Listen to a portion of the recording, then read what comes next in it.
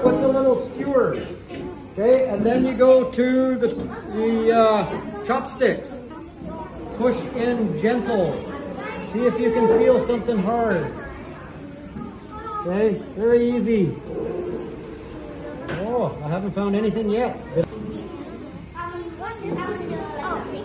Oh, there, yeah, we hit something there. Okay, so now go careful, easy like this. Okay, just like that, careful and slow. Not 4 of you all at once in one spot. Paintbrush and your shovel to move some of the sand into the corners to take it away from the bones. Here, some of the sand that you've dumped into the corner, put into the tray here. So we take some away. I'll hold it because we're going to go to the next one as well. Be careful you don't dig because you might hit a bone over there. Right, so go slow.